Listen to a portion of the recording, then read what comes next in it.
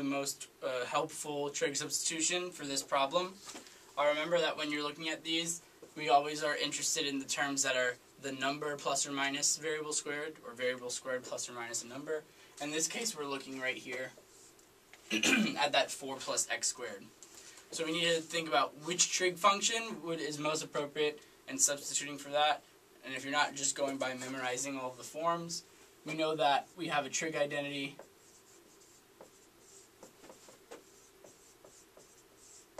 (1 plus tangent squared theta equals secant squared theta). So this is of the form constant plus variable squared. So you can see here that this matches up, and we're going to want our x to be some form of tangent theta.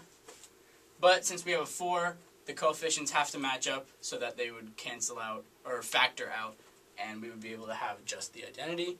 So we need x to be something tan theta, and the coefficient has to be, when it's squared, equal to 4. That leaves us the number 2.